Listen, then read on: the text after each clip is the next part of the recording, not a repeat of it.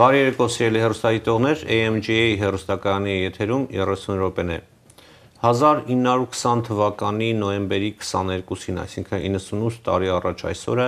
Միացյալ Նահանգների 28-րդ նախագահ Վուդրո Վիլսոնը արձակեց մի վճիռ, որով Արեւմտյան Հայաստանի մի խոշոր հատված, մոտարապես այսպես ասենք 103 կամ ավել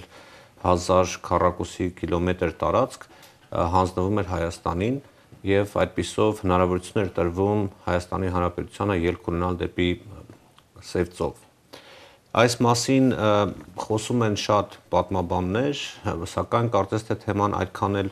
հասարակության լայն շերտերին հասանելի չի դարձել եւ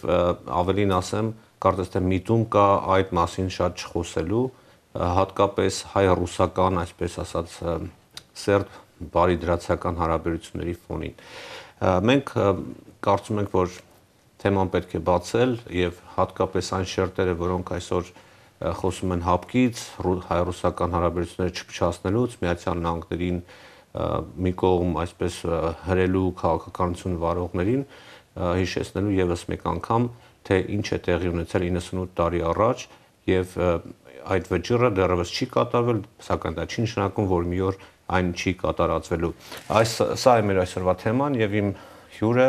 ռազմաքաղաքական վերլուծաբան Մնացական Խաչատրյանն է, բարի երեկո։ Բարի երեկո։ Շնորհակալություն Սահակյան հրավերս ընդունելու համար։ Շնորհակալություն հրավերի համար։ Եվ ինչպես արդեն նշեցի, մենք տարին մի անգամ ենք հիշում, երբեմն արանքում խոսում ենք այդ մասին, բայց միտում կա այդ մասին չխոսելու, դա ինչից է գալիս, պարոն Խաչատրյան, մինչև այսպես դետալների մեջ կմանդրանանք։ Իմ կարծիքով մենք ընդհանրապես մեր ազգային շահերը լավ չենք պատկերացնում, չենք ձևակերպում եւ դրա հետ է կապված, որ նման կարևորագույն փաստաթուղթը փաստացի փորձում են անտեսել։ Տարիներ, տասնամյակներ շարունակ։ Հիմա մի քիչ ավելի բացենք, թե ինչ եղավ նախապատմությունը եւ ինչպես եղավ, որ Միացյալ Նահանգների նախագահը որոշեց, որ Արեւմտյան Հայաստանի այդ բավականին խոշոր հատվածը, իդեպ, որը ես երեք հետևում էի հայկական հեռուստատեսություններին, մանուր չտան, ասում են Թուրքիա եւ այլն։ Սա Արեւմտյան Հայաստան է։ Նույնիսկ այն մարդիկ, որոնք այսպես ասենք, փորձում են խոսել մեր պատմական հողերի մասին, ասում են Թուրքիայի հողերն եք ուզում գրավեք, Թուրքիայի հետ պատերազմի հող։ Հիմա չեմ ուզում ամներ տամ, ամեն դեպքում։ Մի քիչ գնանք նախապատմությունը, ինչպես եղավ, որ Միացյալ Նահանգների նախագահը այդպիսի վճիռ կայացրեց։ Անպայման պիտի անդրադառնանք դրան, բայց շատ ցավոտ հարցի վրա ձեր մատը դրեցիք։ Ես կուզենայի ասել, որ այդ հոգեբանությամբ անձինք, ցավոք հայ ժողովրդի մեջ առկա նմանները, նույնիսկ մեր ընդհանրապես այս վերջերս մի ասենք 30 տարի ազատագրած հայկական հողերը, Արցախի հողերը, հարակից Սյունիքի հողեր կան այնտեղ, օրինակ անվանում են գրավյալ տարածքներ։ Եվ խոսում են դրանք վերադարձնելու մասին։ Վերադարձնել, ում վերադարձնել։ Մենք ենք վերադարձրել մեզ։ Այսինքն դա հայկական հող է, Հայաստանը վերադարձել է ինք իրեն, ում ենք վերադարձում։ Դրանով ուզում ենք ասենք, որ ադրբեջանական հող է։ Եթե այդ հոգեբանությամբ են այդ մարդիկ այդպես են տրամադրված, այդ կարգով են հասկանում կամ էլ փորձում են ներշնչել մեր ժողովրդի մեջ նման, ես կասեի պարզապես ազգադավ գաղափարներ, ուրեմն բնական է այդ ձեր ասած փաստաթղթի մասին եւ այդ երևույթի մասին նրանց կարծիքը հենց այդպիսին է դիներ։ Եվ շատ շնորհակալ եմ իհարկե, որ դուք առիթ ընծայեցիք խոսելու այս հարցերի վերաբերյալ, մասնավորապես Վիլսոնյան իրավարար վճռի մասին, որի 98-րդ տարեդարձն է դրանում եւ որի 100-րդին գոնե մենք պիտի աշխատենք, այսինքն 2020 թվականին արդեն մի քայլ առաջ գնացածել ենք, ոչ թե այնպես ինչպես նախորդ 100-ամյակները, երբ որ 1915-ի 100-ամյակը դիմավորեցինք գրեթե թե ինչ է դա ենթադրում։ Ինչ է ենթադրում։ Ինչպես եղավ, որ Միացյալ Նահանգները պատկերացնենք, թե դա ինչ փաստաթուղթ է, դուք հարցը հենց սկզբում այդպես ձևակերպեցիք։ Դե իրավարար վճիռը ինքը առաջ եկավ որպես երևույթ միջազգային ասպարեզում կատարված խոշոր իրադարձությունների արդյունքում։ Խոսքը իհարկե առաջին համաշխարհային պատերազմի մասին գծեց հայ-թուրքական սահմանը, այդպես խնդրեցին որ գծի։ Խնդրեցին մի շարք երկրներ։ Սահմանը չի անշուշտ, եւ տեսեք ինչ կատարվեց։ Դուք լավ հիշում եք, որ հենց ձեր իսկի միջազգային առաջարկով այստեղ Միացյալ Նահանգներում հայ համայնքը վետերանների տոններ նշում։ Եվ այդ տոնի հետ կապված, ուրեմն համապատասխան հանգանակություններ կատարում Սասնացարեր կազմակերպության վետերանների համար, որպես վետերաններ։ Այդ վետերանների տոն կոչվածը Միացյալ Նահանգներում մեծ հսկայական ազգային ուրեմն տոն է որպես նշվում, հենց հանդիսանում է առաջին համաշխարհային պատերազմի ավարտի օրը, այսինքն 11-րդ ամսի Եվ իմիջիալոց զինադադարն ստորագրվել է առավոտյան ժամը 11-ի 11 րոպեին Կոմպենյան անտառում Ֆրանսիայի նրա դաշնակից Բրիտանիայի մի կողմից մի խոսքով եւ պարտված բլոկի կողմից ասենք Գերմանիան ստորագրեց դա եւ գերմանա-թուրքական բլոկը դրանով իսկ իր պարտությունը ճանաչեց մինչեւ նոյեմբերը 18 թվականին պարտվել էր արդեն Թուրքիան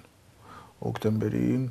Մոդրոսի զինադադարով նա արդեն պատերազմից դուրս էր եկել որպես պարտված երկիր, բայց իհարկե հասցրել են մեծ վնասներ պատճառել մեր ժողովրդին։ Հաղթող պետությունները առաջին համաշխարհային պատերազմում, այսինքն սրանից 100 տարի առաջ, այդ վիթխարի իրադարձության հետևանքով կատարեցին աշխարհի նոր վերաձևում։ Այդ թվում նաև տարածքային։ Եվ այս վերաձևման հետ կապված կարևորագույն հարցերից մեկն էր Օսմանյան կայսրության տարածքի եւ նրա ենթակա ժողովուրդների բախտի վճռումը։ Սա իրականացնելու հարցում հատկապես Հայաստանի ուրեմն ապագայի հետ կապված հայ ժողովրդի ուրեմն նրանք գտան հաղթող պետությունները Այնտեղ տոն էին տալիս բնականաբար Մեծ Բրիտանիան որպես ժամանակի սուպեր պետություն գերտերություն, Ֆրանսիան, որի հսկայական բանակը մեծ դեր է խաղացել եվրոպական եւ ոչ միայն եվրոպական թատերաբերում դաշնակիցների հաղթանակում, ժամանակ այդ դաշնակիցները կոչվում են Անտանտի երկրներ, Անտանտը, այսինքն Անտանտ կողդիալ, սրտագին դաշինք, այդ ֆրանսերեն բառերից է առաջացել այդ դաշինքի անունը Իհարկե նրանց հետ էր Իտալիան, որը ժամանակին կողմնորոշվեց անցավ իրենց կողմը, Ճապոնիան որպես ասիական երկիր, որը առիթից օգտվելով մտավ պատերազմի մեջ եւ լուրջ իր հարցերը լուծեց ասիական մասում, բայց եւ տեսեք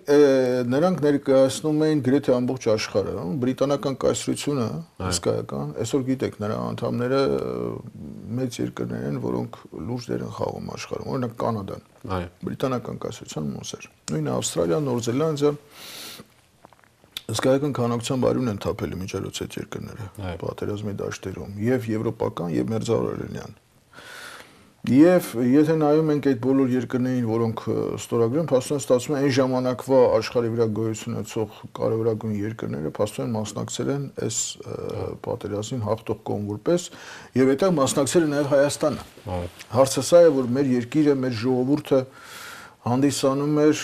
պատերազմում հաղթած կողմ, համաշխարհային պատերազմում հաղթած կողմ, սա շատ կարևոր հարց է։ Եվ դաշնակիցները ընդունելով հայ ժողովրդի տված մեծ զոհողությունները եւ նրա մեծ ներդրումը այդ համաշխարհային պատերազմում դաշնակիցների տարած հաղթանակի մեջ, բնականաբար իրենց պարտավորված էին զգում հատուցել, այսպես ասած, հայ ժողովրդի նրա կրած զրկանքների, ահավոր զոհողությունների ուղղակի աննկարագրելի եւ ոչ մեկի հետ չհամատվող զոհությունների հետ փոխհատուցել հայ ժողովրդին իր կատարած սխրանքների համար։ Ես այստեղ արդից օգտվելու ուզում եմ անպայման նշել հետեւյալ փաստը։ Մենք հաճախ մոռանում ենք, բայց քանի հաղորդումներում ես ստիպված եղա այդ մասին հիշեցնել։ Նախ մեր ժողովրդին պիտի ասենք եւ միջազգային հանրությանը հիշեցնենք, որ միայն հայերն էին պատերազմի մի որոշակի этаպում արևելքում պատերազմում գերմանա-թուրքական բլոկի դեմ։ Ռուսաստանը որպես այդպեսին պատերազմից դուրս էր եկել, գիտեք հեղափոխության արդյունքում, եւ արևելքում կռվում էին միայն հայերը, որի մասին հիշատակություն արել գերմանական նշանավոր զորավարներից մեկը Մարշալ Հինդենբուրգի, այսինքն նրանց գլխավոր շտաբի պետն է, նրա տեղակալ գեներալ ֆոն Լյուդենդորֆը, ասելով որ արևելքում մեր դեմ կռվում են միայն հայերը։ Եվ տեսեք, ինչու գերմանացի ֆելդմարշալը այդ նշանավոր զորավարը հիշատակում է այս փաստը։ Բանն այն է, որ սա ճակատագրական նշանակություն ունեցավ հենց նույն գերմանա-թուրքական բլոկի համար։ Պարտության համար։ Հայերը, այո, 9 ամիս, շատ ճիշտ ասացիք, պարտության համար։ 9 ամիս պատերազմելով Երզնկայի մոտից, այսօրվա Արեւմտյան Հայաստանի քաղաքներից մեկը, որը Եփրատի ափին է, Էրզրումից էլ, այսինքն Կարինից էլ դեպի արևմուտք, այդտեղից սկսած հայերը կռվել են մինչև Բաքու։ Իհարկե կռվում էր եւ հայկական կորպուսը, եւ այսպես կոչված սովետական զորքերը, այսինքն Բաքվի կոմունայի, որը փաստորեն հայկական իշխանություն էր կարող ենք ասել, Շահումյանի գլխավորությամբ, շատ զարմանալի է դա, կոմունիստը բոլշևիկ Շահումյանը, որը ղեկավարում էր մի կոմունա, որտեղ զինված ուժերը լրիվ հայկական են եւ այդ ուժերը հիմնականում դաշնակցական են, 3 դաշնակցական բրիգադներ էին։ Եվ ուրեմն այդ ամբողջ տարածքի վրա, որ փաստացի կարելի ասել գրեթե ամբողջ հայկական լեռնաշխարհներ Երզնկայից մինչև Բաքու, հայերը դաժան մարտերում կասեցրին հակառակորդի առաջխաղացումը եւ այս է կարևոր գերմանա-թուրքական բլոկը իրենց օսմանյան բանակների եւ նրանց որոշակիորեն միացած նաեւ գերմանական սպայական խորհրդականներ հետո զորամասեր այնտեղ նետվեցին, գիտեք, հարավային Կովկաս եւ այլն։ Այնուամենայնիվ այդ գերմանա-թուրքական բլոկը չկարողացավ ձեռք բերել իր գլխավոր նպատակներից մեկը՝ Բաքվի նավթը։ Այսինքն, տեսեք, թուրքերը ի վերջո օսմանյան բանակը մտավ Բաքու, սեպտեմբերի 14-ին նրանք կարողացան ճեղքելով հայ պայքարող զորամասերի համար պաշտպանություն այնուամենայնիվ մտել Բաքու եւ կոտորած կազմակերպեցին, դա սարսափելի կոտորած եւ այնուամենայնիվ արդեն ուշացել էին եւ Գերմանիայի պարտությանը հանգեցրեց հենց դա։ Չէ՞ որ գերմանական բանակները մեխանիզացված բանակներ են, նրանց նավատորմը մեխանիզացված հսկայական նավատորմ էր եւ ռազմաօդային ուժերը գերմանական։ Նրանք չստացան այն նավթը, որը ակնկալում էին ժամանակի ստանալ, իսկ դա հանգեցրեց նրան, որ նույնիսկ լինելով Փարիզի պատերի տակ գերմանական զինված ուժերը ստիպված կապիտուլյացիա ստորագրեցին եւ նոյեմբերի 11-ի այդ 100 տարի առաջվա նշված ուրեմն հաշտության պայմանագիր զինադատարի կնեք կոմպանիան զինադատարի ուրեմն մեղավորներից մեկն էլ ճակերտավոր այսպես ասենք հայ ժողովուրդը եւ նրա զինված ուժերն են կային այդպիսի հաղթանակի եւ մեր ուրեմն այսպիսի ներդրումը մենք պիտի իմանանք հասկանանք թե ինչ սա եթե համեմատենք Ռուսաստանի զինված ուժերի հետ ուղղակի չեն կռվել նրանց այդ փառապանց Կարմիր գվարդիան որի այդ օրը նշում են փետրվարի 23-ին եւ այլն իբր շռնդալից կերպով չգիտեմ հայրենիքի պաշտպանի օր եւ այլն շաբաթներ շարունակ անգամ դիմադրությունը չտևեց գերմանական բանակի առաջնորդ փաստորեն ծնկի եկան ծրիվ տվեցին ուղղակի այդ նորաստեղծ Կարմիր գվարդիա կոչեցյալը որտեղ նախին կայսերական բանակներ որպես այդպեսին գոյություն չուներ այն աստիճան գոյություն չուներ որ գեներալիցե չկար որպեսի հրամայեն մի պրապորշիկի էին դիբենկով անով բոլշևիկի նշանակել էին ամբողջ այդ միլիոնանոց կայսերական բանակի զինված ուժերի հրամանատարներ եւ արդյունքում իհարկե այդ ամենիչը ծրիվ եկավ նորաստեղծ Կարմիր գվարդիան իրեն ընդհանրապես չարթարացրեց եւ արդեն գերմանացիները Պետրոգրադն էին վերցնում հյուսիսային մայրաքաղաքը իր փաստացի հեղափոխության մայրաքաղաքն էր ժամանակ դեռ Մոսկվա չէր տեղափոխվել իրենց մայրաքաղաքը ինչևից է ուզում ասեմ Ռուսաստանը փլուզվեց Հայաստանը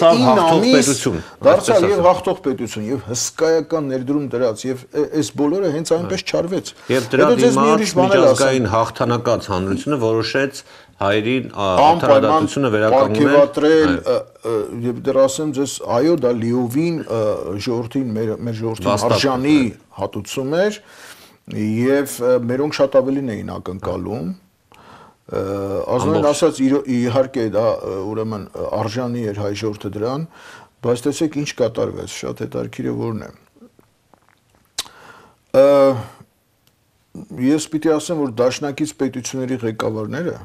մասնավորապես Բրիտանիան շատ ճարպկորեն փորձում էին իրենց վրայից պատասխանատվությունը հայ ժողովրդի բախտի համար նետել ամերիկացիների վրա եւ դիմեցին Միացյալ Նահանգները ինքը իր էությամբ ավելի այսպես քրիստոնեական չէ որ դարավոր է բաներով դաստիարակված ուրեմն եւ նրա վերնախավը ու կոնկրետ այդ պահին իշխանության վրա գտնվող մարդիկ Վուդրո Վիլսոնի գլխավորությամբ իրենք շատ այսպես հումանիստ եւ ձեզ ասեմ շատ նաեւ հայասեր մարդիկ էին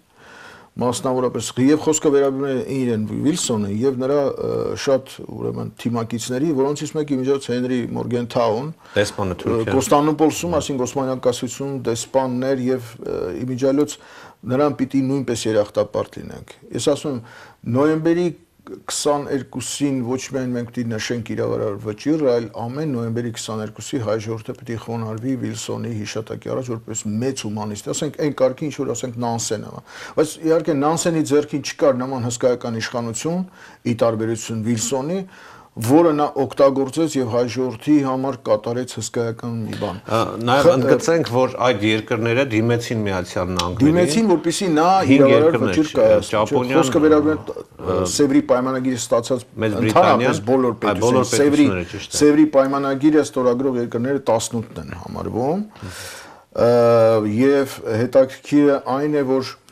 տեսեք, Միացյալ Նահանգները Սևրի պայմանագիրը չկարողացավ ստորագրել։ Հետաքրքիր բան կատարեց, չէ՞ որ Փարիզյան վեհաժ ժողովի արդյունքում մի շարք երկրների հետ առանձին պայմանագրեր ստորագրվեցին։ Օրինակ Ավստրո-Հունգարիայի հետ Տրիանոնի պայմանագրով, չէ՞, ուրեմն նա բաժանվեց մասերի, հենց այդտեղ որ ստեղծվեց Չեխոսլովակիան, ծնվեց, չէ, Հունգարիան առանձին պետություն դառավ Ավստրիայից, Ավստրիան առանձին մի փոքր հանրապետություն դարձավ հսկայական կայսրությունից, եւ ուրեմն Ռումինիային վիթխարի հողեր տվեցին Տրանսիլվանիա եւ այլն, ուրեմն սլավոնական հողերը անջատվեցին, տրվեցին Սերբիային, չէ՞ որ նա էլ տուժած երկիր էր եւ պայքարել էր գերմանական Հայաստանի հարցը նրանք չկարողացան լուծել, տվեցին Միացյալ ամեն կայսրության համար, պարտված երկրի համար մի պայմանագիր եղավ։ Վերսալյանը օրինակ Գերմանիայի հարցն էր լուծվում, Տրիանոնով ավստրո-հունգարականը եւ Սևրի պայմանագիրը լուծում էր Օսմանյան կայսրության հողերի եւ նրա ենթակա ժողովուրդների բախտը։ Սևրի պայմանագրի Միացյալ Նահանգները չկարողացավ որպես ստորագրող պետություն հանդես գալ, այսինքն մասնակից չէր։ Ոսա խնդիրը գիտեք ինչու՞մ է։ Կար իրավական կողմը հարցի, միջազգային իրավական։ Ամերիկան պատերազմի մեջ մտավ 17 թվականի ապրիլին, այսինքն պատերազմի վերջին շրջանում եւ դրանով իսկ փաստորեն շատ մեծապես ուրեմն նպաստեց համաշխարհային պատերազմի ելքին։ Եթե նա չլիներ, գուցե շատ երկար էր այդ պատերազմը ու դեռ հարցեր թե գերմանացիները ինչ առավելություն կասնեին։ Հայերի համար էլ դժվար կլիներ այդ ժամանակ արդեն պատերազմ։ Այսինքն մեր արածը, գումարած նրանց արածը, ես չեմ ուզում շատ համատել, կշերքի նժարներ իրադրում, բայց ասենք որ Միացյալ Նահանգների մուտքը համաշխարհային կարգի ուրեմն հարցեր, բայց Միացյալ Նահանգները մասնակցում էին առաջին համաշխարհայինին որպես Գերմանիային պատերազմ հայտարարած երկիր։ Նրանք Թուրքիայի պատերազմ չէին հայտարարել։ Պրոբլեմը սա է։ Եվ այսպես ձևական, պաշտոնական օֆիցիալ առումով Ամերիկան Թուրքիայի պատերազմի մեջ չէր գտնվում, սա էր պրոբլեմը։ Եվ այդ պատճառով նրանք ոնց որ ասած այդ Թուրքիայի բախտը վճռող պայմանագրին չէին կարող մասնակցել, ցավոք սրտի։ Չնայած կարելի էր ինչ-որ տարբերակներ գտնել։ Ինչպես նաև դա հանդիսացավ պատճառը, որ այս ամենի շարունակությունը կազմող ազգերի լիգան, որի ստեղծումը հենց Միացյալ Նահանգների ու հատկապես պրեզիդենտ Վուդրո Վիլսոնի երախտիկն է, չէ՞ որ գիտենք ՄԱԿ-ից առաջ գոյություն ունեցել ազգերի լիգա, որի շարունակությունն է հենց ՄԱԿ-ը փաստացի 45 թվականին ստեղծած։ Այս ազգերի լիգային էլ Ամերիկան չկարողացավ մասնակցել, որովհետև այդպես ստացվեց, որ ինքը չէր կարող մասնակցել զուտ իրավական պատճառներով, կային նաև ուրիշ խնդիրներ։ Բայց այնուամենայնիվ Միացյալ Նահանգները իր վճռական դերը խաղաց։ Քանի որ երբ որ դաշնակից հաղթող պետությունները դիմեցին նրան, կոնկրետ այնտեղ տոն տվողները հիմնական գիտեք Բրիտանիան է եղել, Ֆրանսիան է եղել, Իտալիան էլ արպես համարվում են մեծ տերություններից մեկը եւ Ճապոնիան, այս 4-ն էին հիմնականում հարցերը լուծում, այո։ Դիմեցին եւ փաստորեն պատասխանատվությունը, այո, գծեցին եւ Միացյալ Նահանգների նախագահ սիրով վերցրեց այդ պատասխանատվությունը, ասեմ ձեզ, նա վճռեր հայ-թուրքական սահմանի եւ ճակատագիրը։ Այո, եւ նա պատրաստ էր վճռելու, ասեմ ձեզ, նա ներկայացնում էր Եվ մենք շատ ուրախ պիտի լինենք, եթե Միացյալ Նահանգներում եւ աշխարհում նման կարգի մարդիկ շատանան։ Դրա համար պիտի հիշել այդ մարդկանց, հիշատակը վառ պահել, հարգել նրանց եւ խրախուսել նման անձանց առաջացումը տարբեր հասարակությունների, հատկապես ամերիկյան հզոր հասարակության մեջ։ Նա կրթված մարդ էր առաջնորդին։ Դուք գիտեք, պրոֆեսոր է եղել է Պրինսթոնի համալսարանի նախագահ, ժամանակ այդպես է կոչվում, President of Princeton University, այսինքն ղեկավարել է մի հսկայական ուսումնական հաստատություն։ Այդտեղից էլ նրան նկատեցին եւ նա առաջ գնաց, եղել է Նյու Ջերսիի նահանգապետը։ Նյու Ջերսին, ասեմ ձեզ, հին նահանգներից մեկն է, գիտեք, հիմնադիր նահանգներից է ամերիկանացան, այսօր էլ հսկայական նահանգ է։ Ընդամենը 2000 տարածքով նա 9 միլիոն բնակչություն ունի, այսինքն որ դնում ես Միացյալ Նահանգների 50 նահանգների մեջ սա լուրջ դեր խաղացող նահանգ եւ դրանից հետո 13 թվականին նա դարձավ նախագահ Միացյալ Նահանգների 2 ժամկետով է գնացել 8 տարի նախագահ եղել մինչև 21 թվականը եւ այս մարդը ստացած լինելով հրաշալի կրթություն լինելով մասնագիտության պատմաբան եւ դաստիարակված լինելով ամերիկյան վերնախավի այն մասի գաղափարներով, որոնք որ քրիստոնեական եւ այսպես հումանիստական, մարդասիրական գաղափարներով էին տոգորված, չէր կարող հայ ժողովրդի հանդեպ ուրեմն սիրով համակված չլինել։ Իմիջիայց հայտնի փաստ է, որ Միացյալ Նահանգներում Հայաստանը այդ ժամանակ 20-ականներին շատ հայտնի երկիր էր։ Այդ բոլորը գիտեն եւ ոչ միայն այնտեղ, նաեւ Եվրոպայում բոլորը գիտեին, որ դրախտը գտնվել է Հայաստանում։ Հիշենք դեռ Ջորջ Բայրոնի ժամանակներից, հա, Բայրոնը որպես անգլոսաքսոնական ընդհանրապես մշակույթի խոշորագույն ներկայացուցիչ, իսկ ամերիկյան մշակույթը անգլոսաքսոնական մշակույթի մի մասն է կազմում։ Լինելով Վենետիկում ուղղակի ապշել էր այդ մարդը։ Մեծ սիրով էր համակված հայ ժողովրդին։ Եվ այդպիսի մարդիկ շատ կային արևմտյան քաղաքակրթության մեջ։ Եվ ամերիկյան այս քաղաքական գործիչները գտնում էին, որ անպայման պետք է Հայաստան ազատագրել որպես մարդկության նախորդ որպես այսպես ադամյան դրախտը, որտեղ որ մարդկությունը ստեղծվել է, դա պիտի ազատագրել ինչ որ մի անհասկանալի ուժի իշխանությունից։ Ինչին նրանք պետք է նույն ձևով իմիջիայց Բալֆուրի դեկլարացիայով արևմուտքը ուրեմն Իսրայելի ազատագրման խնդիրն էր դնում։ Նրանք Պաղեստինը փորձեցին ազատել, որտեղ դա էլ Քրիստոսի, չէ՞, ծննդավայրն էր, եւ այդտեղ քրիստոնեություն է առաջացել։ Այս դիրքերից էին նրանք։ Դրա համար, եթե մենք նայենք, ուրեմն Հրեաստանի համար դա ստացվեց անել հայերիս բախտը չբերեց, բայց ասեմ նաև մենք նաև այդտեղ ինքներս ենք մեղավոր։ Այդ հարցը մենք շոշափենք իհարկե կարծում եմ։ Եզրափակենք ինչ է, հետո մենք խոսենք թե ինչու չեղավ կամ ինչ է պետք անել որպես վճիռը ինչ էր։ Եվ ի վերջո Վիլսոնը արձակեց վճիռ, վերցնելով իր պատասխանատվությունը, որով գծում էր Հայաստանի Հայաստանի եւ Թուրքիայի միջև։ Տեսեք, որով Հայաստանին է տրվում 103 տարբեր աղբյուրներ կան, այսինքն մոտարապես որքան 3-4 անգամ ավելի շատ տարածք, քան մենք ունենք հիմա։ Այո, արևմուտքում իմիջիայլոց կարծիքներ կային սկզբում, որ հայերին պետք է ընդհանրապես հայկական բոլոր տարածքները տալ։ Իսկ դա գիտեք ինչքան էր, մոտավորապես երևի 400-ից 500,000 քառակուսի կլիներ, այսինքն համարյա Կալիֆոռնիա նահանգի չափ տարածք էր, հələ մի բան էլ ավել։ Եվ խնդիրը այն էր, որ հետո իրենք տեսան, որ այնտեղ ժողովուրդ չի մնացել ցավոք սրտի։ Միտեղ էլ իրենցից շատերի մեղքն էր, օրինակ բրիտանական վարչապետը Լլոյդ Ջորջը ռազմական կաբինետի ղեկավարը հետագայում ուղղակի գրեց, որ Հայաստանը մեր զոհն է, ու գրում էր թե ինչ պատճառով։ Ասենք իրանք սխալներ էին թույլ տվել, դրա համար գուցե ցավում էին, գուցե անկեղծորեն էր ցավում, բայց ամեն դեպքում սխալներ թույլ տվեցին, բայց կան նաև հայկական կողմի սխալները։ Իհարկե մենք պետք է ասենք, որ թուրքերը մեր ողերին ճշտամիներն են, սրիկա, այդ ստահակները, այդ բոլորը պարզ է։ Նույնը Ռուսաստանին է միջազգային, որտեղ այդ երկու երկիրը հայոց ցեղասպանության համար իրենց գլխով պատասխանատու են։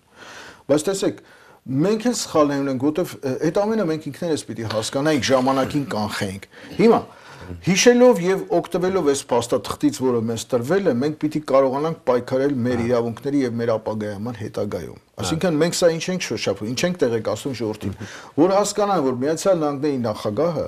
կատարեց շատ իմաստուն քայլ։ Ինչքան էլ նրան փորձեցին, որ նրա վրա ինչ որ ճարպկորեն որոշ բաներ գցել եւ այլն, բայց նա գնաց մի շատ խելացի քայլի։ Տվեց ոչ թե ժամանակավոր մի փաստաթուղթ, ասենք թե Վուդրո Վիլսոնի նախագահության ժամկետի համար ընդամենը։ Այլ երրորդ ժամկետ էլ ընտրվել այդ մարդը, էական չի։ Եվ ոչ էլ տվեց որևէ կուսակցական փաստաթուղթ, միայն դեմոկրատ, ասենք նախագահները դա, այլ տվեց մի փաստաթուղթ, որով Միացյալ Նահանգներ, այսինքն ինքը չդրեց իր նախագահական կնիքը, այլ Միացյալ Նահանգների մեծ կնիքը, որով դա դարձավ պարտադիր փաստաթուղթ բոլոր ադմինիստրացիաների համար անժամկետ։ Այսինքն երբ որ Հայաստանը ենթակա է կատարման, այստեղ շատ կարևոր բան է ծագում։ Հայաստանը որպես հանրապետություն, որպես այն պայմանագրի ստորագրած կողմ, որի մասին հայցադիմում է կոմպրոմի է կատարված եղել ուրեմն այն ախտող պետությունների կոնկրետ 4-ի կողմից նախագահ Վիլսոնին, ուրեմն եթե դիմի այս հարցով, ապա իմացեք, որ այս հարցը կբարձրացվի եւ համենայն դեպս ասենք կարող է մերժվել։ Ցանկացած դատարանում Միացյալ Նահանգները հարցը կարող է բարձրացնել։ Իդեպ այդ 28 երկրները, որոնք թե 18 ներողություն, 18 երկրները եւս պարտավոր են կատարել այդ այո, որովհետեւ իրենք դաշնակիցներ էին, օգտվեցին այդ պատերազմի պատուղներից, օրինակ Հեջազը, արաբական, այսօր Սաուդյան Արաբիայի նախորդն է ինքը, Հեջազի, ուրեմն Եվ քանի որ իրենք էին հենց դիմել Միացյալ Նահանգներին, որպեսզի Միացյալ Նահանգները վճռը կասնի, այդ պատճառով իրենք եւս պարտավորվում են կատարել այդ վճռը։ Հիմա տարածքի մասին, այո, ուրեմն այնտեղ դիմելով երկու հարց էին դրել միջայլոց։ Նախ որ Հայաստանի մանդատը վերցվեր, ասենք հովանավորությունը։ Բայց նրանք հենց այդպես էլ ասին, նախ որ մենք իրավական խնդիր կա, մենք Թուրքիայի հետ պատերազմի մեջ չենք գտնել, որ նրա տարածքների վրա մանդատ վերցնենք։ Երկրորդն էլ որ գիտեք տարբեր պատճառներ կային հակառակորդ ճամբարում Վիլսոնի, որոնք տարբեր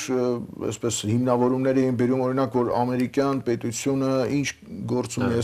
եվրոպացիների այս պատերազմների մեջ հաստատենք բացատրենք նաև սահմանները եւ նաև ցույց սահմանների մասին անպայման մենք քարտեզը պիտի դնենք հիշենք եւ իհարկե պետքա դրվի ուրեմն այդ լավ կնիկով հենց Միացյալ Նահանգների մեծ կնիկով քարտեզը դրվի այդ քարտեզը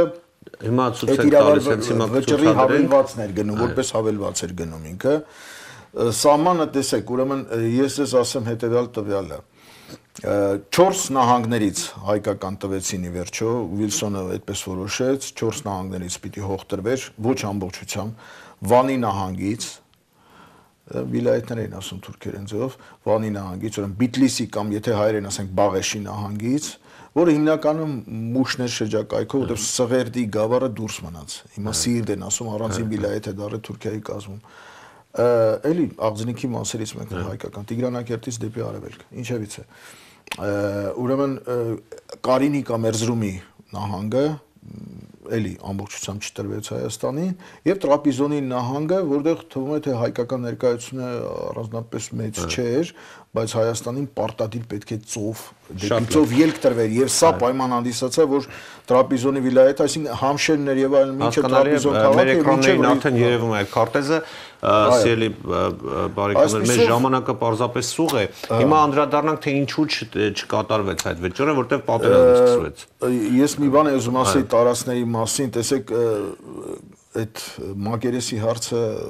մի քիչ տարբեր լուսաբանումներ է ստանում ես նայեցի Հայաստանի ուրեմն ազգային ատլաս գոյությունի կապիտալ աշխատություն երկու հատորով B հատորը պատմական մասն է եւ այնտեղ կա այս քարտեզը եւ երջանկայի շատակ պրոֆեսոր ակադեմիայի ուրեմն թղթակից անդամ Բաբկեն Հարությունյանը որ հայոց պատմության ամբիոնի վարիչն է եղել նա եւ պատմության ֆակուլտետի դեկաններ երկար տարիներ նա այնտեղ հաշվարկներ էր կատարել եւ ստացվել էր որ այդ տարածքը որը տրվել է Հայաստանի Հանրապետությանը Արեւմտյան Հայաստանի այդ նշյալ նահանգներից 90000 քառակուսի կիլոմետր էր ու 71000 էլ արևելյան հայկական հողերն էին այսպես ասենք ստացվում էր 161000 ընդհանուր տարածք հարգարժան Պարոն Արապապյանը դեսպան, որը զբաղվել է այդ հարցերում, ունի նաև ուրիշ տվյալ, օրինակ 103000 եւ տրված հողերի մասն եմ ասում, արևմտյան հայկական։ Եթե գումարենք 71000-ին մի քիչ ուրիշ թիվ է ստացվում բնականաբար։ Կա նաև նույնիսկ 214000-ի մասին հիշատակություն, կարծեմ Արգարժան Պապյանը դա նույնպես գտել է ինչ որ մի փաստաթում, եթե չեմ սխալվում, ազգերի լիգայի հարցը։ Ուրեմն այդ հողերը բավական մեծ էին։ Ես ձեզ ասեմ, դա համեմատելի է 200,000-ը դա արդեն գնում է Բրիտանիայի, Մեծ Բրիտանիայի տարածքի չափ։ Ես նկատում կղզային բրիտանական։ Միացյալ Թագավորության համարաչափ տարածք է, որը հաջորդի համար կենսական տարածք է։ Եվ ինչ ենք սա շեշտում, ծով, ելք, այդ տարածքները, որոնք որ բնական սահմաններով պաշտպանված եւ հանդիսանում էին հայ ժողովրդի հայրենիքի բնաշխարհի հիմնական մասը, որտեղ ստեղծվել է հայկական քաղաքակրթությունը,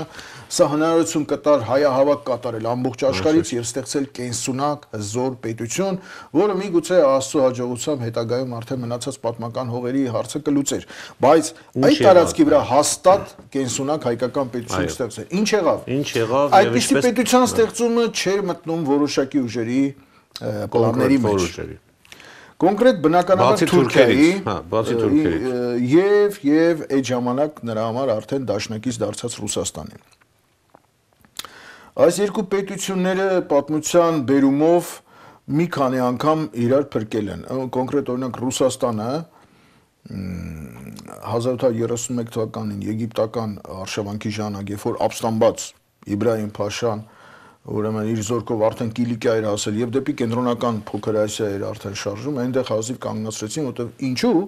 ռուսական բանակը դեսանտ իջավ Կոստանդնուպոլսում, ասիական ափի վրա ավելի շուտ եւ ուրեմն Փոքր Ասիայով ուրեմն 10,000-անոց ռուսական էքսպեդիցիոն կորպուսը փաստորեն իր ներկայությամբ կանգնեցրեց Եգիպտոսի առաջ Օսմանյան կայսրություն գոյություն չէր ունենում։ Ռուս-թուրքական, այսպես ասած, համերաշխությունը ավելի վատ ձևով տեղի ունեցավ հայերի համար այս 18-ից 20 թվականները։ Նախ տեսեք, 18 թվականին ռուսները սեպարատ պայմանագիր կնքեցին գերմանա-թուրքական բլոկի հետ։ Խոսքը Բրեստ-Լիտովսկի մասին է։ Այդ խայտառակ պայմանագրով նրանք ոչ միայն հանձնեցին իրենց հողերը 1 միլիոն քառակուսի կիլոմետր տարածք, իր բնակչությամբ հանդերձ, այնտեղ մտնում էր ամեն ինչ, Մերձբալտիկան, Բելարուսը, Ուկրաինան, այդ շատ սիրով եւ ռուսական բուն նահանգներ կային, որ հանձնեցին ուղակի։ Եվ դրանց մեջ էր նաև իրանք այդպես էին նայում, որ դա ռուսական Կարսը, մեր ամբողջ հայկական հողերը, նրանք Արեւմտյան Հայաստանի մասին չեն խոսում, ընդհանրապես դա ճիշտ է, իրանք հրճակել են, որ Արեւմտյան Հայաստանը կարող է ինքնորոշել, բայց դա կեղծ էր, կեղծիք։ Ռուսները հանձնեցին, բայց այդ հանձնելուց զատ իմիջիալոց այդ Բաքվի նավթի հետ կապված էլ գործարք կար գերմանացիների հետ, որ իրանք պիտի ամեն ինչ անեն, որ գերմանացի ոչ Շահումյանը, ոչ էլ մյուս հայերը չէին պատկերացնում, որ իրենց արդեն վաղուց վաճառել են։ Շատ լավ։ Բայց պայքարում։ Հիմա տեսեք ինչ եղավ, երբ որ թուրքերը տեսան, որ այս Սևրի պայմանագիրը փաստորեն հանդիսանում է Թուրքիայի մահվան դատավճիռը, նրանք բնականաբար պատին էին սեղմած, պիտի ոտքի կանգնեին։ Մուստաֆա Աթաթուրք կոչված, հետագայում Աթաթուրք դառավ Քեմալ Փաշան, որը կորպուսի հրամանատար էր, գիտեք, Դարդանյանյան օպերացիայի ժամանակ նա հայտնի դարձավ 15 թվականի մայիսյան, մեծ մարդուն փաստորեն գործուղեցին Փոքր Ասիա, հենց սուլթանական կառավարությունը եւ արեն, բայց անունը դրեցին թե իբր փախել է, ապստամբել է Օսմանյան կառավարության դեմ, նրան հետապնդում են, չգիտեմ ինչ։ Եվ նրա շուրջը համախմբվեցին այն ռազմական ուժերը, որոնք որ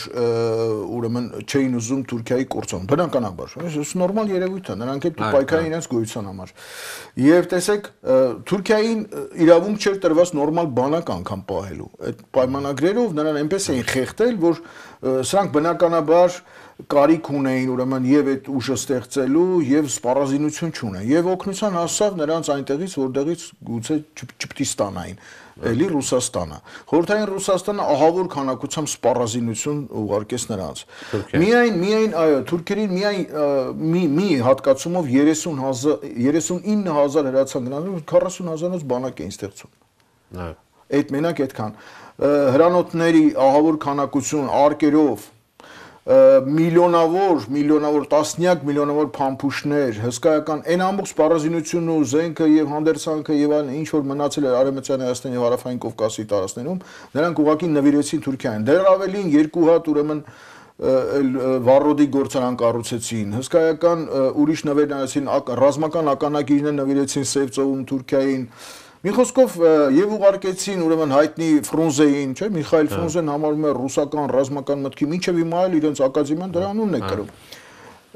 Ուրեմն Արոլովին ուղարկեցին, որ ռազմական հետախուզության պետն էր, այսօրվա տերմինով ասած գրուի պետն էր ռուսական։ Այն ժամանակ այդպես չէր կոչվում։ Ինչեւ Կարմիր բանակի հետախուզության պետն էր։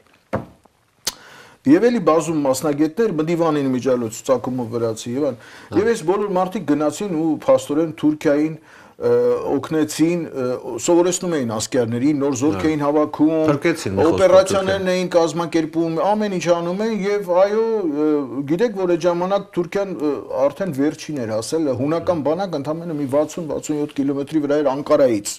այսինքն իրենց վերջին ուրեմն Կոստանդնուպոլիսը արդեն օկուպացիայի տակ էր այնտեղ բրիտանական եւ ֆրանսիական զորքերն էին հիմա Հունաստանը վերցնում էր Անկարան վերջանում էր դա Թուրքիա չէր մնում ընդհանրապես Այսինքն այն նույնիսկ ինչ որ թողել են իրան Սև ծովի հարավային ափերից մինչև Անկարայի կողմերը, այդ էլ չէր լինում եւ Թուրքիան վերանում էր քարտեզից եւ հանգարց հրաշք կատարվեց շնորհիվ ռուսների եւ իրենց հավատակից հունական բանակին ջարդեցին, հետ շպրտեցին։ Ռուսների։ Այո։ Չէ՞ որ ռուսները պետք է Հունաստանի համար կարծես թե չէ՞ որ Բյուզանդիայի ժառանգներն են, չգիտեմ, արևելյան քրիստոնեական եկեղեցիների մասին են խոսում, քրիստոնեական քաղաքակրթություն, այսինքն իրենց այդ կեղտոտ կոպիտ շահերի համար թքած ունեն այդ ամեն սրբությունների վրա, այս մնացածը ուրեմն դիվանագիտական հայտարարություններ են այսօր էլ։ Նույնը հայերիս է վերաբերում, պիտի սկսենք հասկանալ դա վերջի վերջո գոնե։ Այս փաստերը փրկեցին, հետո այդ ամբողջ զորքը շուռ եկավ Հայաստանի դեմ։ Այո, եւ շուռ եկավ Հայաստանի դեմ։ Հայաստանի դեմ, եւ Հայաստանը, որը ուներ սահման Սարեգամիշից դեպի արևմուտք եւ արդեն հայերը պատրաստվում էին ազատագրել արդեն Կարինը, Էրզրումը, բանը եւ այլն, բարձեց որ հիմա կարս են կորցնում եւ գիտեք այդ ամենասարսափելին այստեղ արդեն կատարվեց 20 թվականը երբ որ Հայաստանը արևմտյան ճակատում կռվում էր Թուրքիայի դեմ նրա դեմ բացեցին արևելքից ճակատ ռուսական զորքերը որ ամենակարմիր բանակ էր 11-րդ կարմիր բանակներ գիտեք եւ այլն իբր թե Ադրբեջանը Ադրբեջան չկար թուրքեր էին կովկասյան թուրքերն էին անուն էլ չունեին մուսուլմաններ կավկասկի մուսուլման կավկասկի թուրքի կավկասկի տատարի այդ մարդիկ 36 թվականին անուն ստացան Ստալինից ադրբեջանցի ազերբայջանից այդ ուրեմն ռուսական բանակը այն կողմից եկավ դա դեռ քիչ էր ներսից էլ բոլշևիկյան ապստամբություններ են անում ներսի թուրքերին զինում եւ այսինքն Ռուսաստանը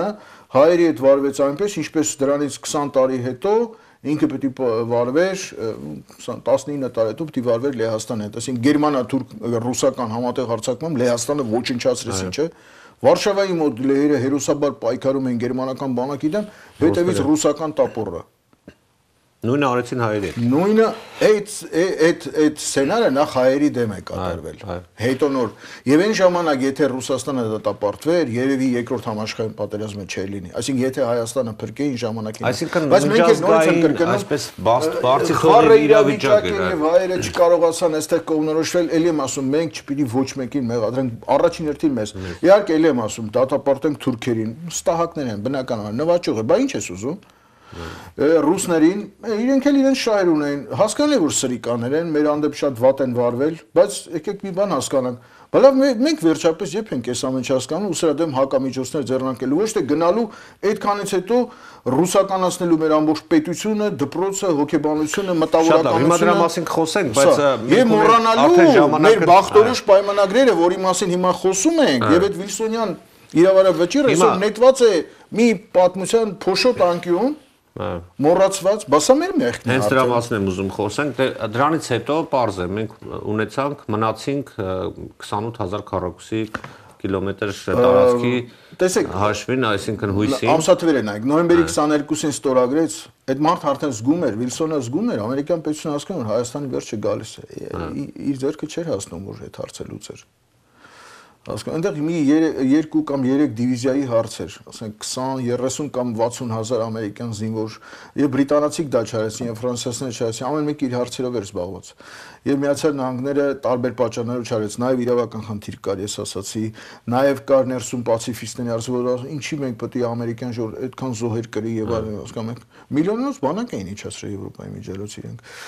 Էլի մեջներից Ամերիկան ձեզ ասեմ շատ մեծ օգնեց Հայաստան։ Եթե Հայաստանը 2 տարի գոյություն ունի, 2.5 տարի որպես անկախ պետություն, դի շնորհակալ ենք Միացյալ Նահանգներին եւ կոնկրետ Վուդրո Վիլսոնին, որի $1 ասեմ ինչի, արձանը պիտի հայկական բոլոր քաղաքներում կանգնեցնել։ Ասեմ ինչի։ Մենք ունենք որ փողոց կամ չգիտեմ ինչ որ մի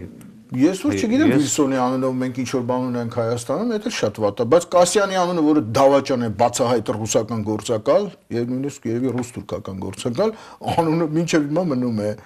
Էլիտես մարդիկ միգուցե կա, ես չմտաբերեցի ինչ որ կամ Միկոյանի համար արձան էին ուզում կանգնացնել,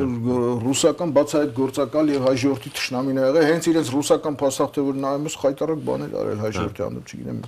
Շատ լավ։ Հիմա ուզում ասեմ, տեսեք, Վիլսոնյան Ամերիկան Հայաստանին բացի այդ սահմանները գծելուց եւ այդ նշված 90,000 քառակուսի կիլոմետրը եւ այլն Արեւմտյան Հայաստանից տալուց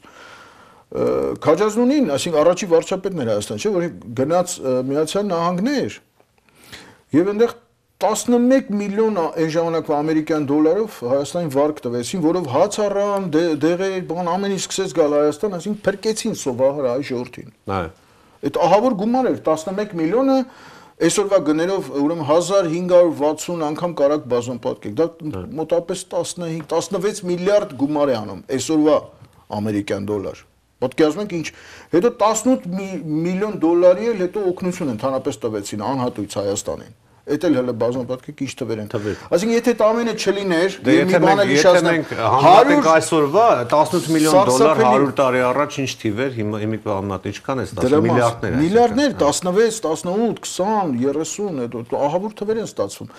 Это նշի որ հիմա էլ չեն տալիս։ Մի քանի տարի առաջ իմանում ենք որ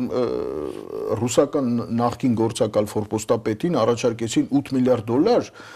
Հայաստանի ամբողջ էներգետիկան վերականգնելու վազեցին կռեմել կարելի է վերցնել թե չէ իհարկե Պուտին ասեց ոչինչ չեմ ասում։ Ես ուզում եք անկախ երկիր դառնալ, չհասկացա։ Հասկանում եք, տալիս են էլի այդ մարդիկ։ Հիմա էլ զենք են առաջարկում, ասում են, հա, տենց առաջարկ կա եղել։ Շատ հիմա վերադառնանք Վիլսոնին։ Այդ մեզ այն ժամանակ 20 թվին, հիմա էլ այդ քաղաքականություն շարունակում, բայց մենք բանի տեղ չենք։ Ես դրա մասին եմ ուզում խոսել։ Խորհրդային ընթացքում բնականաբար, հա, Վիլսոնյան իրավարար վճիռը չեղարկման ենթակա չէ, այսինքն նա հավերժ է, անկախ նրանից թե ով է այսօր նախագահ, վաղը ով կլինի, բայց Հայաստանի Հանրապետությունը ենթակա է կատարման, սակայն պետք է լինի դիմող։ Հիմա խորհրդային շրջանում բնական է, որ դիմող չպետք է լիներ, որտեվ դուք արդեն շատ լավ ներկայացրեցիք, հենց ռուսները այդ ամեն ինչը արեցին, որպեսզի խորհրդային կայսրությունը չի Հայաստանի գործում։ Իրենք թողեցին 28000 քառակուսի կիլոմետր տարածք Հայաստանին։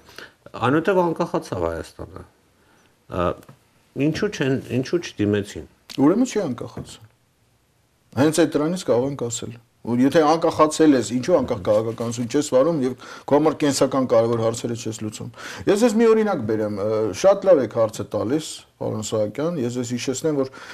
երբ որ այս մեր նշած 18 թվականի Կոմպենյան զինադադարի օրը, այսինքն Ամերիկայի վետերանների տոնը եւ աշխարհում առաջին համաշխարհային պատերազմի ավարտման 100-ամյակը նշվեց, Փարիզում հավաքվել էին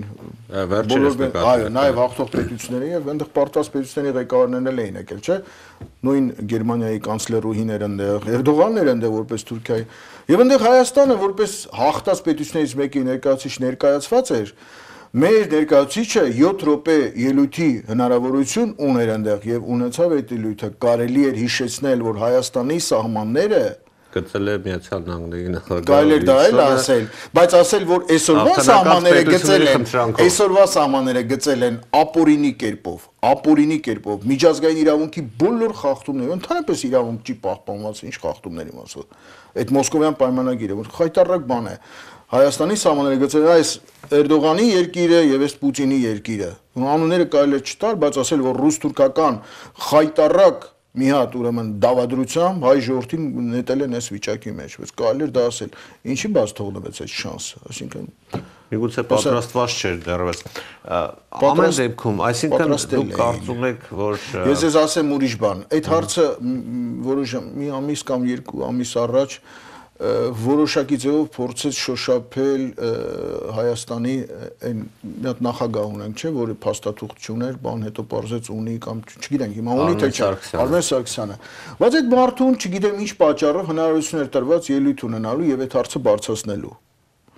Նույնիսկ շվեյցարական մամուլում կամ որտեղ գնաց այդ ինֆորմացիան, որ տեսեք Հայաստանը պատրաստվում է հարցը բարձրացնելու։ Այսինքն գիտեն, նա չի որ չէին իմամ։ Հետո ռուսական կողմը Իսկ իրենց ձեռնտու կլներ ինչ որ առումով որ դա բարձրացել, որովհետև Թուրքիայի դեմ են ուղղ, բայց երբ որ թուրքերի երևի ականջը ընկավ դա, Էրդողանը շատ խիստ երևի Պուտինից նեղացավ ու բողոքեց, որ ես ինչ եք անում։ Չէ որ ի վերջո սա համ ինձ էս կպնում, համ էլ նաև քեզ ի վերջո կարող է շուռ գալ։ Հետո ռուսները որոշեցին որ թուրքերը երևի չնեղացնեն։ Ես մտածում թե ինչ պատճառով է կարող։ Փոխվեց եւ պատվիրակության կազմը, այսինքն նախագահը չէր գնում։ Ելույթը փոխվեց ընդհանրապես տեքստը, այդ հարցը ընդհանրապես հանվեց դուրս։ Եվ գնաց մի մարդ, որը որ ելույթ ունեցավ, խոսեց ամեն ինչից, բացի կարևորագույն հարցից։ Դնելու Հայաստանի ապօրինի սահմանների հարցը եւ պահանջելու միջազգային հանրությունը մեզ ընդունում է այսօր էլ եւ այդ պահին էլ ընդունում էր որպես հաղթած երկրներից մեկը, բա ինչ ենք մենք այս շանսը բաց թողում։ Ու տենց քանի շանսերի միջալուց։ Հիմա որքանով է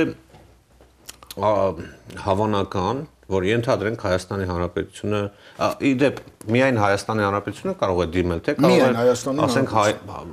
Սփյուռքը դիմել կամ Սփյուռքի կառույցը։ Հայաստանի Հանրապետության, տեսեք, ուրեմն դրա համար էլ խնդրեմը ինչու՞մ է կանում։ Հայաստանի Հանրապետությունը պետք է ազատագրվի այսօր ռուսական գաղութային լծից։ Փաստացի երևում է, որ Հայաստանը այսօր անկախ իրավարար վճռում, որ ասվում է, որ պետք է Հայաստանի Հանրապետության մասին։ Բայց որ Հայաստանի Հանրապետությունը, Արեւմտյան, ուրիշ չկա։ Որը չկա։ Չկա ուրիշ ոչ մի հանրապետություն։ Ուրեմն նայեք, կամ մենք պետք է հանրապետությունը ազատագրենք ու ինքը իր քաղաքականությունը անկախ ազգային քաղաքականություն կարողանա վարել, կամ էլ ուրեմն պետք է ամեն ինչ ոչնչացվի, տեղը հռչակվի մի նոր հանրապետություն, այդտեղ կամ Արեւմտյան Հայաստանի, որը ասենք Կիլիկիայում, օրինակ, կամ Էրզրումում, չգիտեմ, որտեղ որ կարողանանք հռչակի դնա իրավահաջորդը, իր վրա վերցնի դա, ճանաչվի որպես իր իրավահաջորդ, Ես մի հարցում եմ։ Դուք գիտեք, այդպիսի մի կառույց է ստեղծված, որը մի քանի այսպես դրսևորումներ ունեցավ Արեւմտյան Հայաստանի կառավարությունը։ 4 այդպիսի կառավարություն գոյություն ունի։ Եվ դրանց այդ կառույցների նպատակը կամ կառույցի նպատակը հետո են կիսվել, թե ինչպես է պատմությունը լավ չգիտեմ, ամեն դեպքում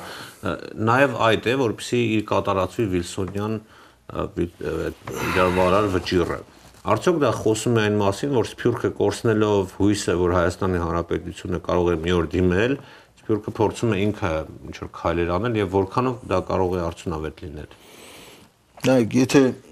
Սփյուռքը կորցրել է իր հույսը, որ Հայաստանի Հանրապետությունը իրենն է, որ մնացած բոլոր խնդիրները երկրորդական են, ոչ թե երկրորդ, այլ զրոյացվում։ Ոչ թե իրենն է, որ Հայաստանի Հանրապետությունը կարող է հանդես գալ նախաձեռն դիմել Միացյալ Նահանգներին եւ մնացած պետություններին ի կատարածել այդ վճիռը։ Նայեք, հենց ես մի քիչ առաջ հենց նույն բանը ասացի, պետք է ազատագրել Հայաստանը։ Հայաստանի Հանրապետությունը ազատագրել։ Այսինքն դա պիտի դառնա հայկական ազգային պետություն, որտեղ եւ Սփյուռքի շահերը պաշտպանում են։ Ինչ տարբերություն է Սփյուռքում է հայը ապրում, թե հայրենիքում։ Հիմա ստացվել է այդպես։ Եթե այս Սփյուռք հայը վատներ բան չենք, Մոնթեի արյան բազատագրված հողերին տեր կանգնել։ Ինչի են Քրքրքորյանին ու ուրեմն Մանուկյանին հրճակել Հայաստանի Հանրապետության ազգային հերոսներ։ Միայն Ամերիկայի համայնքը 3 հսկայական դեմքեր է տվել, ազգային հերոսներ տվել այսօրվա գոյություն ունեցող Հայաստանի Հանրապետությանը։ Բայց ոնց հայրեն, չէ՞, այդ մարդկանց փողերով մենք հսկայական բաներ ենք կարել, այդ ժողովրդի ապագան են կերտել մարդիկ։ Ոնց կարելի է դա մոռանալ։ Եվ ոնց կարելի է մոռանալ, որ Հայաստանի Հանրապետությունում այսօր ընդամենը 2 միլիոն հայ է մնացել եւ 10 միլիոնը դրսում է ապրում։ Բայց այդ մարդկանց ոնց է տեր կանգնում, ոնց է հայրենը հավաքանելու վաղը։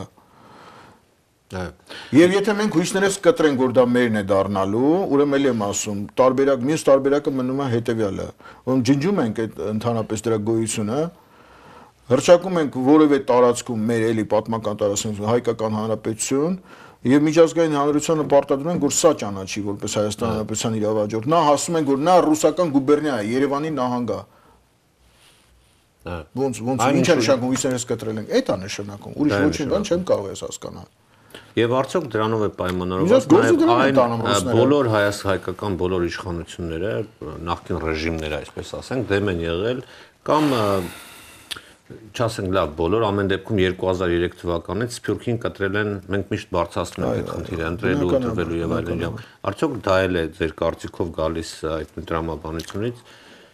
որ պիտի նայել Հայաստանի տարածք, դուք ճիշտ եք հարցը դնում, եթե Հայաստանի Հանրապետություն կոչված տարածքում, ես չեմ ասում պետական կազմավորում, պետական կազմավորման քաղաքականություն չի վարում ցավոք սրտի։ Ինքը չի կարող իրեն պաշտպանել եւ մեր բոլորիս ազգային շահերը պաշտպանել։ Փաստացի իրեն դրսևորում է որպես օտար պետության ֆորպոստ, կոնկրետ Ռուսաստանի, եւ այնտեղ էլ ադմինիստրացիաները, ընդհանուր ադմինիստրացիաներ եմ անվանում, պետական կառավարման ղեկավար մարմիններ չեն դրանք, այդ գաղութային ադմինիստրացիաները ընդհանուր Ռուսաստանի շահերն են հիմնականում պաշտպանում եւ այսօր էլ այդ ՀՊԿ-ին կարճած, այդպես, չգիտեմ, որ ռեկլամում են գովազդում, քիչ ամենում պարզի որ մեր ազգի նպատակը եղել է դա, որ ՀՊԿ-ի մեջ լինենք, այդպես չի իհարկե։ Մենք այլընտրանք իմիջիայլոցում ունենք պաշտպանական։ Հետո ով է ասում է զապայման ինչ որ մի դաշինքի մեջ մենք կարող ենք լինել նաև չեզոք երկիր։ Նույն այդ ՆԱՏՕ-ն սիրով ինչպես Շվեյցարիային, Ավստրիային ու Ֆինլանդիային կարող ընդունել Հայաստանը որպես չեզոք երկիր, բայց Հայաստանը պիտի զարգանա։ Մենք այդ պոտենցիալը ունեցող ժողովուրդ ենք, դա չենք հասկանում։ Ինչ է մեզ պակասում, ասենք թե դուք այն օրը ձեր հաղորդումը նայեցի, Արա Մանուկյանն էր խոսում ձեր հետ միասին, ին կողմից շատ հարգված մեծ հայի Շահան Նաթալու թոռը, հետարքին մտքեր եք շոշափում, դրանցից մեկը այն էր, որ թե ինչ վիթխարի գումարներ են տրանսֆեր անում Հայաստան։ Այդ հələ մենակ փոխանցումներ է, պարոն Սահակյան, թե դուք ճիշտ նշեցիք, Բաքյաշով ինչքան փող է գնում։ Այդ վիթխարի գումարները, եթե մենք հաշվենք ու տեսնենք, թե չկազմակերպված այդպես հələ դուք պատկերացրեք, այս մեր ժողովուրդը տեսեք, եթե ճիշտ են այն տվյալները, որ տարբեր կողմերից ստանում ենք, որ Ռուսաստանը տարեկան միայն $2 միլիարդ Հայաստանից տարբեր ձևերով Փաստորեն հարկի պես տանում են, նալոգ է տանում Հայաստանից, որպես գաղութից։ Մոտավորապես 60 միլիարդից մինչև 100 միլիարդի ինքը տարել է հայ ժողովրդից։ Իր այդ ադմինիստրացիաները, որ կան մինչև այժմ, դրանք էլ ասենք թե որպես իրենց աշխատավարձ թույլտվություն, իրենց այդ ենիչերական ծառայության դիմաց, որ արել են օտարպետության համար ընդդեմ հայ ժողովրդի, իրենք եւ իրենց շայկաները, որոնց ինչ ուզում օլիգարխ է կամ թե քրեա օլիգարխ է, կարևոր չի, այդ դրանց էլ ասենք զիջել է մի համարյա 30-ից 50 միլիարդ, դա էլ գումար եք հետ, դուք պատկերացնում եք ինչ գումարն է եւ ինչ երկիր կդառնան Հայաստանը, նոր Շվեյցարիա։ Մենք 5-6 միլիոն բնակչություն տի ունենայինք այնտեղ, բայց իջավ բնակչության թիվը 2 միլիոնի, հլային էլ հարց։ Պարոն Խաչատրյան, երբ որ խոսում էինք 20-ական թվականներին 1920, թե ինչ, այսինքն Ռուսաստանը, Թուրքիան մի կողմից, բայց նաև մեր մեղքը կար, չէ՞, մեր անպայման մեր մեղքը։ Չէ, կարծում եմ այսօր էլ Ռուսաստանը տանում է, որովհետև թողում ենք որ տանի։ Իհարկե, որովհետև մենք չգիտենք առաջին թողենք Թուրքիան էլ կտանի։ Մենք մեր ազգային շահերը չենք ձևակերպել եւ բնականաբար չենք էլ կարողանում պաշտպանել։ Պետք է հասկանաս ինչ է, քո ազգային շահը որն է, եւ այդ շահը պիտի կարողանանք պաշտպանել ամեն գնով։ Եթե մենք դա չենք անում, ուրեմն բնական է, որ պիտի այս իրադրության մեջ հայտնվեր եւ հայ ժողովուրդը եւ հայկական պետությունը։ Ես ցավն էլ դա է, որ հայ ժողովուրդը այսօր ավելի ընդարձակ տարածք է զբաղեցնում, համաշխարհային ընդգրկում ունի եւ ինքը հայկական պետության նկատմամբ պիտի պահանջատեր լինի։ Մենք պիտի չխնդրենք, որ ասենք թե 10 միլիոն աշխարհասփյուռ հայերին տվեք Հայաստանում ներկայացված լինելու իրավունք։ Եղբայր, եթե դու նրա տված եկամտով ձևավորում ես պետական բյուջեի մեծագույն մասը 60-ից մինչև 70 կամ ավել տոկոս, այսինքն կարող է նաև թելադրել, չէ՞։ Երաշտությունով է պատվիրում։ Այս մեկ, եթե նրանք համեստ են, այսինքն կամ ավելի շուտ չկազմակերպված են, դա չեն կարողանում, դա չի նշանակում, որ վաղը մյուսը կազմակերպվեն։ Իմիջիալոց Սփյուռքի նկատմամբ այդ վախն էր, որ ռուսական հատուկ ծառայությունները երևի ստիպեց, որպեսզի գնան այս տարբեր սցենարների Հայաստանում իբր թե իշխանափոխություն կատարվեց, չգիտեմ ինչ, մարդ, որը պետական հանցագործ է, հենց միայն քարորիա պատերազմի համար Իրան եւ իր ամբողջ այդ քրեա օլիգարխիկ թիմին պետք էր ուղղակի դատական հայկական Նյուրնբերգի ենթարկել եւ մնացածները եւս իր նախորդ բոլորին, այսօր այդ մարդուն թոշակ են հատկացնում, տուն են ուզում հատկացնել։ Սա ինչ է կատարվում։ Շատ լավ, որը պետք է լինի հայության պահանջը, ինչպես պետք է ձևակերպի։ Քայլերը, այսպես ասենք։ Գսեք, փաստաթուղթը, որը հիշատակեցիք, իրավարար վճիռը հնարավորություն է տալիս միշտ էլ այդ պահանջը դնել, բայց դրա համար պահանջող ուժ է պետք, այսինքն պետք է ուժ դառնալ։ Պահանջ մենք նախ մեզանից պետք է ներկայացնենք իմ կարծիքով, ելնելով այն մեր ասած եւ քննարկած խնդրից, որ մենք մեղավոր ենք մեր սխալների համար։ Այն ժողովուրդը, որ իրեն պահանջված ուժը իրենից դուրս է փնտրում, արդեն իսկ հաշմանդամ ժողովուրդ է։ Այն ժողովուրդը, որ բոլորին մեղադրում է իր բոլոր մեղքերի մեջ իր բացի իրենից, ուրեմն շատ թույլ ու հիվանդ, ընդ որում գրեթե անհույս հիվանդ ժողովուրդ է։ Բա մենք այս խոսակցությունները տանում ենք եւ այս լուսավորչական գործունեությունը ծավալում են կոնկրետ ձեր հեռուստատեսությունը, որ համար շատ շնորհակալ ենք եւ պիտի երախտապարտ լինեն հայության լայն խավերը, նաեւ այս նպատակներն հետապնդում, որպեսզի մարդկանց որոշակի գաղափարի բերեն հանգիստ։ Գիտեք ինչ, պարտադիր չի նրանց պատրաստի դեղատոմսեր տան, ասենք որ գնդապետ Խաչատրյանն այսպես ասեց, ուրեմն դա ճիշտ է։ Կամ Արթուր Սահակյան, որպես լավ կոմենտատոր, այս բանը ասեց, շատ ճիշտ կարող են, բայց մենք չենք ասում դեղատոմսեր դնենք ու սա կատարենք դոգմաներով, չէ։ Մենք մտածելու, խորհելու տեղիք ենք տալիս։ Գուցե ավելի խելացի մտքեր կծագեն։ Գուցե նոր ուղիներ կգտնեն։ Այո, իհարկե։ Ես ասում եմ, ձեր այն օրվա հաղորդումը նայելով ես շատ եզրակացություններ արեցի, որոնք այնտեղ չէին արտահայտվում, բայց տողերի տակում երևում էին։ Ինձ թվում է շատ ավելի խելացի լուծումներ կարելի է գտնել եւ գտնողներ կլինեն կամաց, բայց պիտի սա տարածվի։ Իդեպ, եթե նկատում եք երեկվա հաղորդումը, շատ մեծ արձագանքներ եկան։ Իմիջիալոց ես ուզում եմ հետաքրքրել, փոխվեց այդ ղեկավարությունը, թե չէ։ Դեռևս ոչ։ Սանչորժան ժողովրդի ոչ, բայց իդեպ ասեմ, այդ միտքը, որ մենք շոշափեցինք, որ ոչ թե պետք է օգնել, այլ պետք է բիզնես ստեղծել, կոնկրետ առաջարկ է եղել, ես համոզված եմ, նա հիմա նայում է մեր հաղորդումը, գյուտարարների միություն կա, այսպես մի կառույց կա։ Իրենք դիմել են տարբեր օլիգարխների, բիզնեսմենների, կառավարությունների եւ որևիցե արձագանք չեն գտել։ իրենք ասում են մեզ ֆինանսավորեք, մենք հրաշքներ կգործենք։ Հայ գյուտարարները չգիտեմ, հիմա ծրագրերը ներկայացվելու են, այնպես որ շատ լավ գաղափարներ կան, մենք նույնիսկ պատրաստվում եմ առաջիկայում հաղորդաշար անցկացնել։ Շատ լավ բան մտքի հանգեցրեցիք, ես ուզում եի այդ հարցը շոշափել, բայց դուք սահուն այսպես եկանք դրան, ասացիք այս թեման, նշեցիք, ես ուզում եմ դրա վրա էլ մի քիչ կենտրոնանանք։ Տեսեք, մենք անցյալը պետք է լավ իմանանք,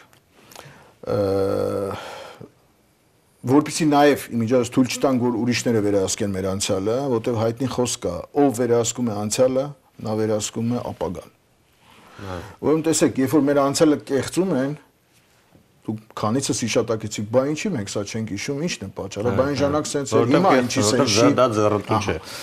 Որոշ ուժերի։ Բայց մենք անցյալը իմանալով հանդերձ եւ դրա օբյեկտիվ իմացությամբ հանդերձ պիտի նաև մի բան իմանանք, չպիտի այդ անցյալով ապրենք, մենք պիտի ապագային միտված ժողովուրդ լինենք։ Մեր սերունդը պիտի դրանով դասի։ Այդ որ ասի գյուտարարներ, ես ինչ եմ ուզում ձեզ ասել։ Ես համաձայն եմ, որ Հայաստանը կենսունակ պետություն լինելու համար պետք է համապատասխան տարածք ունենա։ Գերմանացիները դրան ասում են Lebensraum, այսինքն կենսական տարածք, ու դրա համար նույնիսկ պատերազմ է, որտեղ գտնում են, որ Գերմանիայի տարածքը իրենց բավարար չէ օրինակի համար։ Բայց այդտեղ մի հատ հարց կա։ Սա արդեն 21-րդ դարն է։ 21-րդ դարի երկրորդ տասնամյակը շուտով կմոտենա իր ավարտին, եւ աշխարհը տեխնոլոգիական ահավոր թռիչքներով է զարգանում։ Հիմա տեսեք, Միացյալ Նահանգները ոչ միայն հայ ժողովրդին ժամանակին հսկայական օգուտներ է տվել եւ մի անանցանելի փաստաթուղթ է նվիրել, որը մեզ համար մնում է փրկողակ մշտապես, միայն օգտվելը պետք։ Նաեւ հիշեցնեմ, որ հսկայական հայկական գենետիկ նյութ է փրկել։ 132,000 հայ որբեր են իրենք փրկել։ Իսկ դա գիտեք, որ բազում պատկանում Եվ այդ իսկ պատճառով այսօր մենք հսկայական այդում Հովանես Շիրազ, ասենք թե Նայիրի Զարյան մեծեր են եղել մշակույթի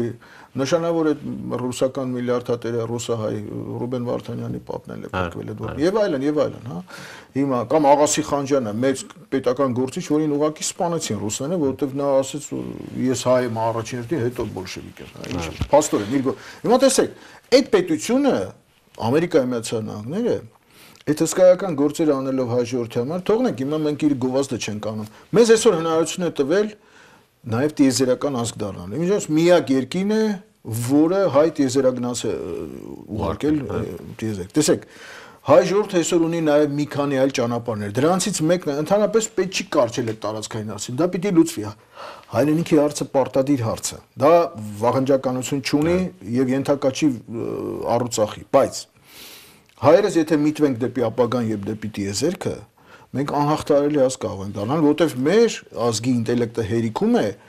որ մենք ոչ թե պարզապես ելք դեպի ծովի մասին մտածենք, նավահանգիստներ, տրապիզոն, ադանական, 5 հատ մեզ նավահանգիստ է, ամերիկան եւ սահմաններ չի ճանաչում։ Այսօր տիեզերքը այն ազգը, որ դուրս եկավ տիեզերք, թեկուզ մի հատ փոքրիկ տիեզերական, ասենք Քելբաջարում, Քարվաճար հայերեն ասենք, մի հատ տիեզերական, եթե կառուցենք հրաշքով, դա դժվար չի այսօրվա հայության համար։ Մենք կարող ենք դուրս գալ տիեզերք, իսկ այնտեղ ինչ սահման կա քեզ համար։ Կարող ես հասնել Մարս, հասի, կարող ես հասնել Կասիոպեա, հասի։ Ուզում եմ ասել, հայ ժողովուրդը պիտի միտված լինի դեպի ապագան, այո, դեպի ապագան, դեպի տիեզերքը։ Եվ հզոր պետականություն ստեղծումը պարտադիր պայման չի համարում ընդամենը տարածքը։ Եվ որ Հայաստանը դարձավ հզոր երկիր, հզոր կրթությամբ, հզոր մշակույթով, հզոր քաղաքակրթություն, ասեմ ձեզ, այդ տարածքների հարցերն են լուծվել։ Բոլոր հարցերը կլուծվեն։ Շատ հարցեր կլուծվեն։ Նաև դաշնակիցների եւ մնացածի։ Շնորհակալություն, պարոն Խաչատրյան, հետաքրքիր զրույցի համար։ Շնորհակալություն ձեզ, մեզ ուշադիր հետևելու համար, կհանդիպենք։